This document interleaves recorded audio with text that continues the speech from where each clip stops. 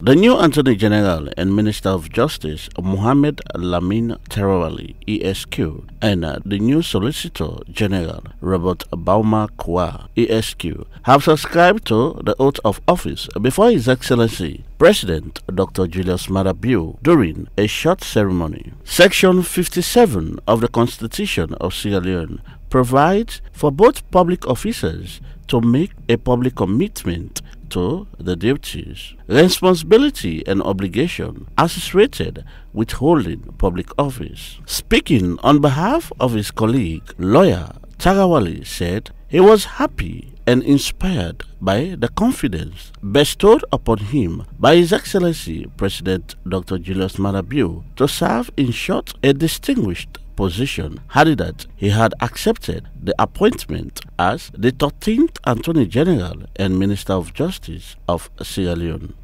His Excellency, I am pleased to assure you that I stand on a solid rock of determination and unmatched optimism in the execution of my duties. I shall do my utmost best to justify this trust by upholding the ideals of honor and integrity of this office. Together with other senior colleagues and working staff, we shall be committed to justice delivery across Sierra Leone, upholding the rule of law and protection of citizens' human rights. Mr. President, sir, let it be known that by my appointment, history has been recorded as the first president to have appointed the youngest Attorney General and Minister of Justice. He assured that he was standing on a solid rock of determination and unmatched optimism in the discharge of his duties, saying that he will do his utmost best to justify his appointment by holding the idea of honor and integrity of the office. As a barrister and solicitor of the High Court of Sierra Leone, I've gained a wealth of legal experiences during my over 20 years in legal profession. Prior to my appointment, I've served as the Solicitor General of the Republic of Sierra Leone as the Principal Assistant to the Attorney General and Minister of Justice. Also, I've been opportune to serve as Solicitor General two esteemed Attorneys General, whose principles gave me a solid foundation and, together with my strong work ethics, better equipped my time at the office of the Solicitor General. With that, and with the support of my honest, hardworking and experienced colleagues and staff at the office of the Officers Department, I assure you all our unwavering commitment to deliver in what we've been tasked to do.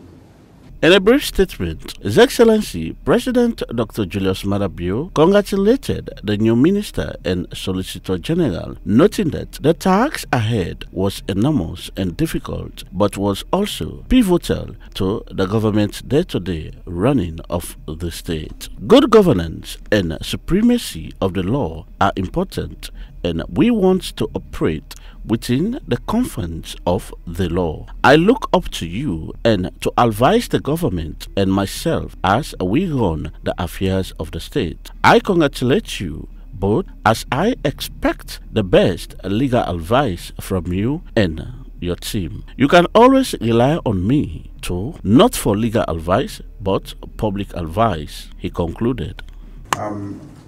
Let me hasten to congratulate you, the new Attorney General and Minister of Justice, and also the Solicitor General. Yours is a task well known to you because you've been the principal advisor and the professional head of that institution. It is no mean task, and it is a task that is pivotal for us as a government as we try to run the affairs of the state. Good governance, supremacy of the law is important, and we want to operate within the confines of the law. I look up to you to advise government and myself as we go on with the administration of the state. I congratulate you both and expect the best legal advice from you and your team. You have a battery of lawyers in that office, and if you need more, we can give you more. We are a rule of law nation, and we need the best from you. We want to be proud. For Star TV News, George Elliott Sam reporting.